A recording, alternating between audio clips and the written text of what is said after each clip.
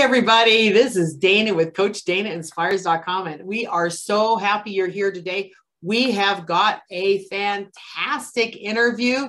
And our interviewee today is Donn King. And he is good. This is very timely information going into 2022. We're going to be talking about soft skills. Are they really soft skills? I think not. US News and World Report said that these are not soft skills. These are essential skills. We need to know how to work the camera, work our meetings that are virtual. We need to learn how to connect. Donn King is here, and he's going to help us out with that. Welcome, Donn. How are you? And thank you, Dana. I appreciate the opportunity to be on with you and your listeners. I am doing fine. One of my gigs is teaching college, and we wrapped up a semester. So I'm enjoying a little downtime. Yeah, we all like a little downtime. You speak to people, you've got colleagues, you have your clients, you're out there talking to business people all the time. What are they saying these days? Are they pessimistic? They're going into the new year. Are they optimistic? What do you hear out there? I relate to what I hear from other people in an odd sort of way, Dana. I think, as you know, I have a severely disabled daughter, and she has taught us to make your plans, but hold them lightly because they're going to change. Yes. And when people ask us, how do we handle that stress of not knowing? The reality is nobody ever knows what's going to happen with their kids. We just live with the illusion of predictability, and we have literally been disillusioned. I think a lot of business people have been disillusioned. The idea that we had predictability in the first place. So what I'm hearing from people is not so much optimism or pessimism, but adaptability. We make our plans, but we're also ready to pivot at a moment's notice. And I think that's becoming the new normal. As much as I kind of hate to get into that kind of buzzword, I think it's true. It is the new normal. Yeah. I was talking to one of my interviewees several months ago. He said, in all honesty, when have you ever made plans for a whole year and they all worked out exactly as you planned? Never. So exactly. This is just, that on steroids a little bit. So I think, adaptability. I love that word because it really fits. It fits the life we're in right now. And I think so. So I have written that down, and I'm going to post that someplace so I could see it. Like, be adaptable. Don't be so hard on yourself, especially because I think a lot of times we get down on ourselves. Do you find that people seem to, get really down on themselves when it didn't work out exactly as I planned? And there's an undercurrent, I think, that we can kind of read in the headlines. We all have heard of the Great Resignation, the Great Reshuffle. Part of that seems to be that people have left their jobs, but they're not going back into the workforce like people expected. Now, some of that is people my age and older who just decided to go ahead and retire, but there's indications that there are more and more people who are starting their own businesses. So this can be a great time for that. Yeah. All right. But we have to have skills. Exactly. We need skills. And I think we've got something we're going to be talking about here in a minute or two about those skills. So speaking of those entrepreneurs that have left maybe corporate or large industries, and those of us who have already jumped into that happy boat of entrepreneurship, what can we do right now? What can we do to really make a difference in our businesses now? I mean, jumping into 2022, holy tamale, 2022, Donn, what can we do? Well, one of the things, it kind of fits in with what I was saying a little while ago about end of semester. I've got a little downtime here. This is a great time to be taking some LinkedIn courses or courses in other places to ramp up those skills where you may need some refreshing in your own wheelhouse, or to pick up those skills that you're going to need to be independent. I think there are a lot of people who've been working corporate that they know how to do what they do, but they may not know how to keep books. They may not know how to promote. I'm kind of in that boat in a way. I have been a professional speaker for over 30 years, but most of that time has been in a salaried position. So my skills for speaking may be up there. There's always room for growth. I'm not saying I'm at the pinnacle by any means, but I'm aware that my weakness is in marketing, for lack of a better term. I just haven't had to do that. And now's a great time to learn that kind of thing. I think there's a lot of people, like you say, they're so good at what they do, but now what? Exactly. I mean, one of the things that I try to help people with, I'll tell my clients, my students, I'm not interested in helping you look like you know what you're talking about when you don't. I want to help you look like you know what you're talking about when you do, because there are way too many people out there who know their stuff. Yeah. But if we don't get that message out there, then we don't help the people that we could help. Exactly. Thank you so much for saying that. Let's help the people who know what they're doing help others. And I think that is fantastic. And thank you, Donn, for really having that be your focus of your work, and great work it is, I'll tell you. So, this virtual thing, being on camera, Zoom, or all kinds of these there's so many other platforms nowadays. So why, we used to call them soft skills. And like I said in the beginning, they're not soft skills anymore. These are essential skills. So, but why do they matter now? I mean, why is it so important now? So if they're not soft, I mean, do we really need to care about all this? What's the deal with this soft skill, essential skill? What's that? Well, and the so-called soft skills can be difficult to pick up if for no other reason than they're not quantifiable the way that the number of widgets that come off of the assembly line are. Yeah. But I think the thing that makes it so essential now, and really it's always been the case, as the things that we buy become more and more commoditized, and by that I simply mean we could get whatever it is in any number of places. We buy from people, and I know we've all heard this, we buy from people that we know, like, and trust. We're learning to take that deeper, that can be just a surface level sort of thing. I'm thinking right now, just for an example, I mentioned my daughter a little while ago. As you can imagine, we deal with a lot of medical folks, and one of those areas is pharmacy. Now, pharmacies, they're on every street corner. They're the big chains. Yep. We have been with the same pharmacy now for over 20 years, even though we could probably get better prices on some things other places, because these folks have always shown an interest in us. Mm-hmm, mm-hmm. When I walk in, they have to still ask for a date of birth because they have to. Yeah. But they know who it's for, and they know my daughter's background. They know their challenges. There's been a couple of times where the insurance stuff, got all messed up. And because we've had some experience with other pharmacies, we would go there and they would say, well, the insurance won't cover this. Our main pharmacy, they get on the phone, they go to bat for us, they find ways to work it within the system. They're following the law. Well, yeah. But they're finding the way. Yes. We will stay with those people no matter what. Oh, yeah. No, without a doubt. And it's, like we can go to the big box stores for a sack of socks. Mm-hmm. But I want to go someplace where they know me, they'll take the time to ask me questions when I want to buy that one thing that really matters, And I think that's what you're talking about is this pharmacy, they care about you.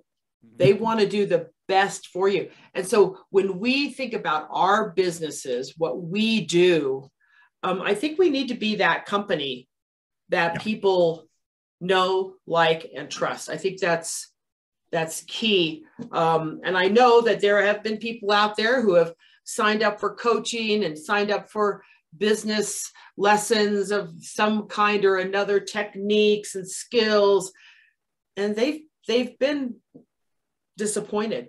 Yeah. So let us be the ones that help them overcome that and see where there's really good stuff out there.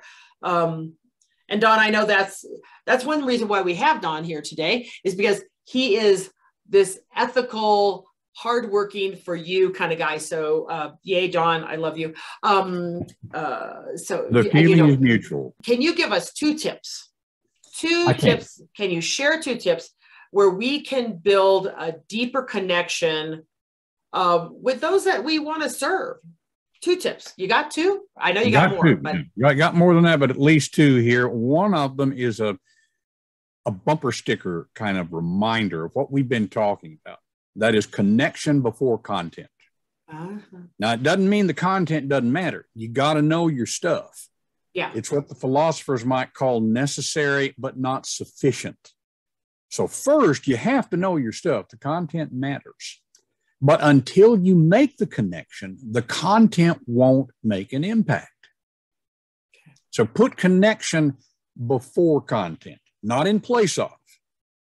But as you're thinking about working with your clients, with your customers, the connection it's not just a waste of time. It's not just small talk. Now, as an introvert, I'll tell you, small talk is more difficult for me. And I have learned to do it because it's not a waste. It's how we decide if the person we're talking with is trustworthy. Mm-hmm. So number 1, connection before content. Number 2, remember that people don't make decisions based on logic. They make decisions based on emotion. They justify decisions based on logic.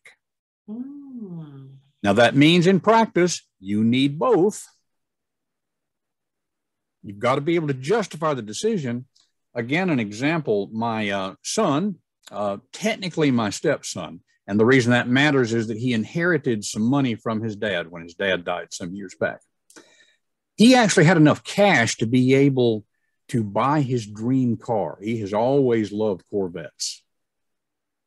So the emotion was there, the want to was there, but he started doing some research on how much it was going to cost to maintain that thing, how much the insurance would be for a young man at the time. He couldn't justify the decision, and so he didn't buy it. But the want to was there. Yeah. On the other hand, I don't think anybody ever buys a car just based on the annual percentage rate or how many miles per gallon it gets. Okay? So you got to have both. But as business people, we can get so tied up in, I guess this is like the old thing we hear sometimes about don't sell features, sell benefits. Yep. People don't buy drills, they buy holes. Thank you. Okay. Yeah. So this comes into it. You know, it's people make decisions based on emotion, justify decisions based on logic. You need to have both. You have to have that. So glad you're here. Here's who I am kind of thing. Is that what we're talking about? Kind of like, not necessarily my qualifications to talk to you, but, you know, I don't want you disappearing. Yeah. Why do I? It's sort of like that connection before content piece in a way. Here's another way to think about it. Businesses for years have brought in speakers. Because of the pandemic, we haven't been doing quite so much traveling. That's starting to ramp up again. I think there's going to be more and more of the kind of thing we're doing right here. Yeah.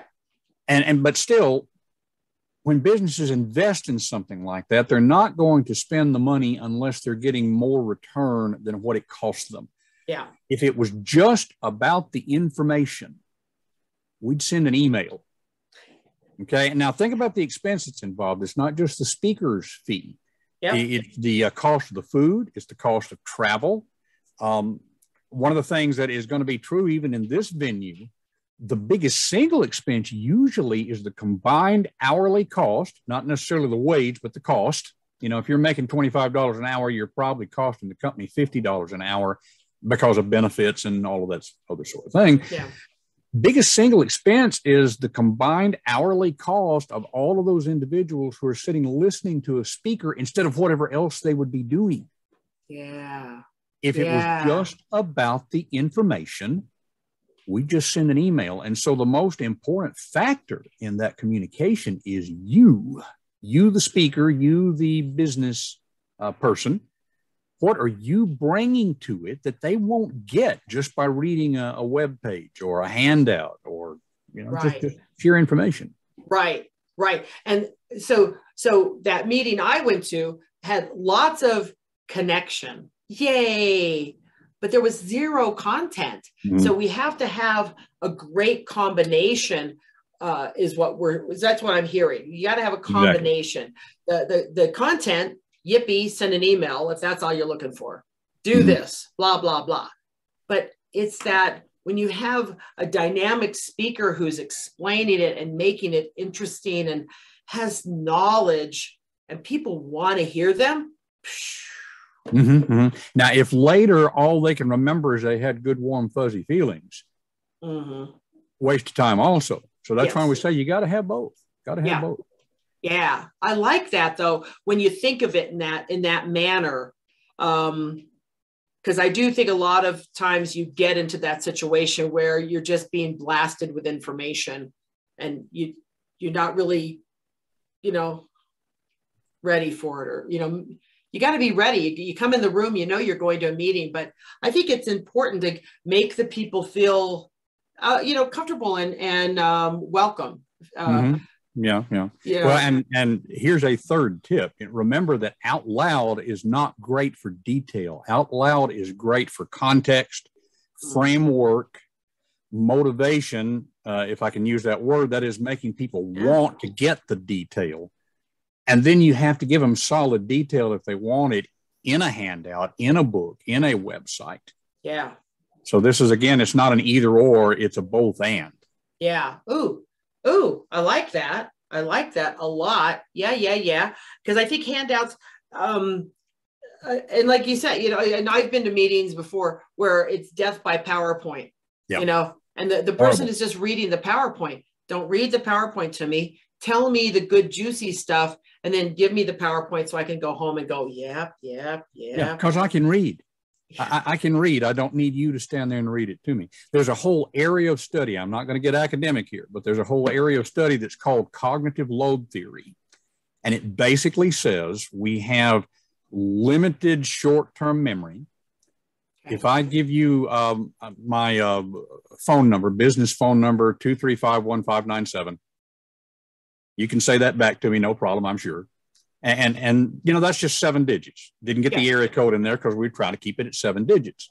Right. Okay, if I throw another one out there, 268-9307-235-1597, you probably dump all of it.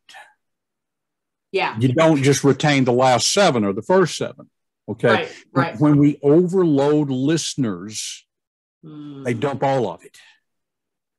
Oh. So this is where the insight of when you're speaking, focus on one thing, support that one thing in depth.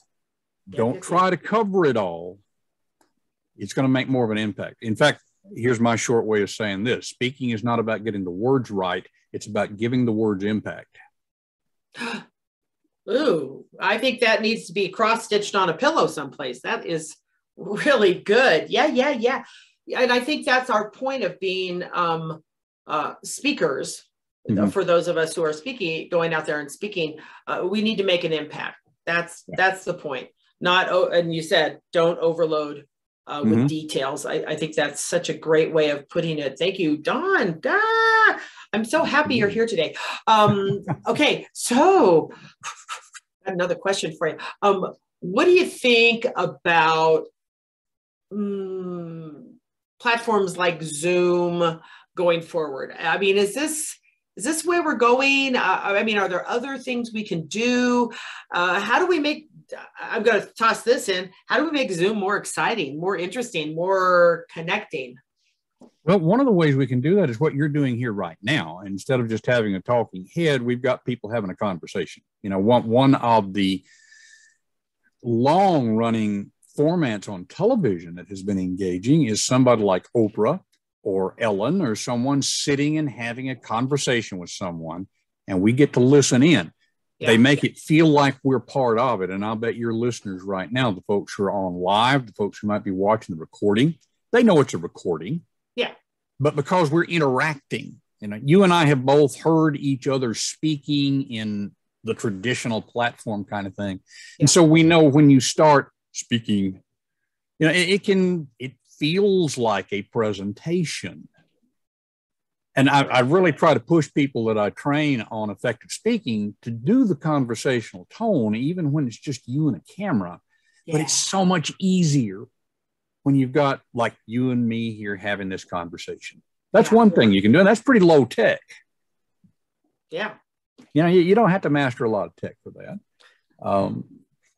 Multiple other things that you can do, but we've got to get past that idea that, oh, Zoom is not as good. And of course, we're talking Zoom as a generic almost. You know, there's lots of other platforms out there. Right. But just you got to have that connection. And you can do that. I mean, you can do it in this format without. You do have to think about it. If you just do the thing that you do in front of a live audience, it's not going to work as well. No, at the risk of me talking too much right now, it's sort of like when television came along, the first TV newscasters were radio announcers who were reading to a camera. It didn't really take advantage of the medium. Right. And Good point. It took them a while to figure out how to really take advantage of that visual medium. We've got to do that same thing with Zoom and its cousins. Yeah. And I think I saw a presentation last evening, fabulous young lady, passion, experience, her story, okay, I admit I had a little tear in my eye, I'm just saying. And she had steps to take. I mean, she had the whole thing. And I had seen her earlier in the year, and the connection she made, because we get used to, we want to see everybody, you know, hello. We want to see the Brady Bunch boxes out here. For those who don't know who the Brady Bunches are, you're too young, and just hang in there and listen up. Look it up on Google. yeah, look it up on Google. But and for her presentation last night, she made such a connection. You know, and I think, you know, when you go from being a speaker live in front of a whole bunch of people in a room, you know, you're used to, you know, scanning the room. You're used to having eye contact everywhere. And now, do you find that people are having a really hard time talking to that little light up there? Oh, yeah. In fact, I think I was in the same presentation you're talking about, and she did such a great job of moving in and making use of, I'm saying eye contact. I know we all hate these air quote things here, okay? But still want to be sure. I know it's not real eye contact, but it feels that way. When you're on stage, you look at your audience for two reasons. One, you want to know what they're doing, how they're responding. Yeah. And you also want to give them the feeling of connection with you. Both of those things happen at the same time on a live stage. Yeah. But here in this medium, you know, I'm looking at the camera right now. I think that makes it feel like, Dana, to you, that I'm looking at you. It makes the listeners, the viewers feel like it. But I can't see how you're responding. I have to look down, everyone. There you are. Yeah, you see. It does take more conscious effort. But if you can include the camera about 70% of the time. Yeah. But if you're just looking at the camera 100% of the time, if you were doing that to an audience member in a live audience, it would get kind of creepy. You know, so it's okay to look away. Yeah. But you don't want to just be focused on the screen. And that's a connection thing. Right. And I think that takes practice. You know, there's lots of little tricks, air quotes again. There's lots of little tricks that we can use to remind us to look at the little light, but we have to get used to looking at the little light. And then, you know, like when I give a presentation on Zoom, I try to ask a lot of questions, keep the audience, you know, interactive and engaged with what we're doing. So, you know, if I say, how many of you have ever, you know, jumped rope, let's just use that, I want to see people raising their hands. You know, I can't do that if I'm looking here. So it's a combination, and so good that you said that. We just need to embrace this, because this isn't going away, is it, Donn? Absolutely. And I'm persuaded, again, it's one of those, it's not an either or, it's a both and. It's going to be here going forward, if for no other reason than businesses, big businesses, have found that they don't have to invest in real estate like they did. Right. So we're going to be using this, but we're also going to be doing in person, because we want to have the hallway chats, the casual conversations. Yes. Both going to be there. But, you know, there are places in both. There are things you can do live that you can't do here. There are things you can do here that you can't do live. Now, we're on Zoom right now. We don't want to leave out the folks who might be on Facebook live or the recordings later.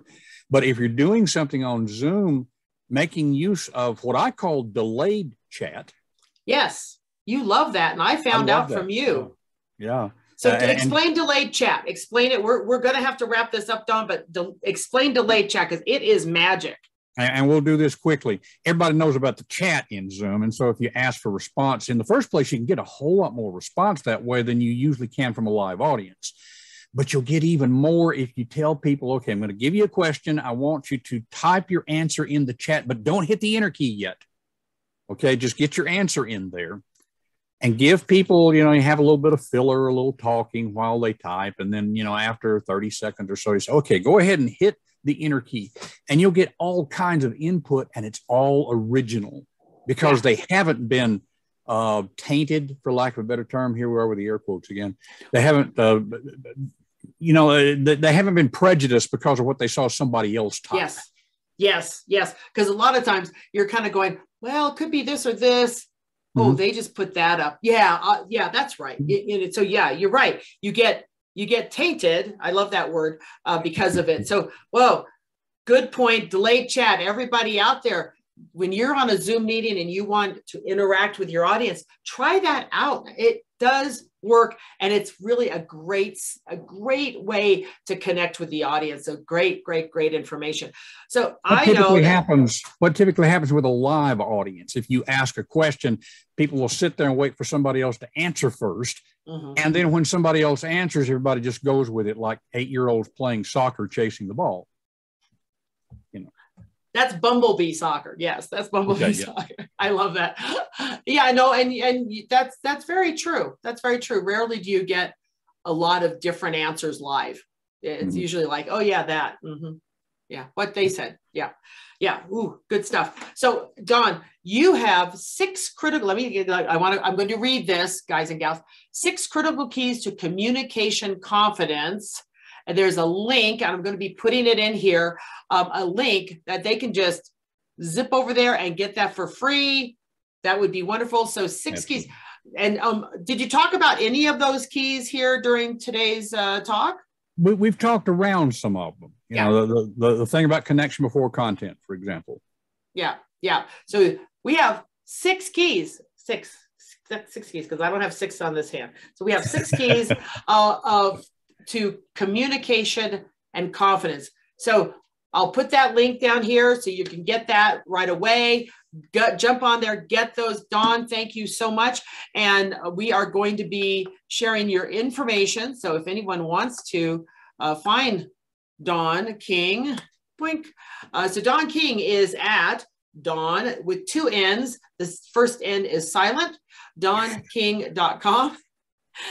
Or you can email him at Donn@DonnKing.com and ask him some questions. And if you want to email him right now and say, where's that link? I want it right now. He'll send it off to you, no problem. But I'll be putting it into the content here so that you can get these 6 critical keys to communication confidence. So let's do that. Super fun. Donn, thank you so much for coming. This has been great information. I really appreciate it. And for those of you who don't know who I am Dana Morgan Barnes. I am Coach Dana Inspires, and I coach women entrepreneurs, and I help them find their value. Women out there, you know who you are. We never, ever think we're worth what we're worth. It is so hard, but we are worth a lot. You're worth a lot. So let's find that out. Let's find your perfect client and get out there and change the world one person at a time, because I know we can do it. So Donn, thank you so much for being here. and just have a great 2022 that's coming up. Holy tamale, it's quick like a bunny. Absolutely. Thank you, Dana. It's been great to be here. It's been a lot of fun, and I really love the work you're doing. The only reason to speak is to change the world, even if just a little bit, and you're doing it. Well, thank you so much. And I've heard you speak too, Donn. So, hey, talk to Donn about speaking to your company. Yep. Good stuff. Okay, everybody, this is it. We'll talk to you later. See you next Tuesday on Business Inspiration. Bye.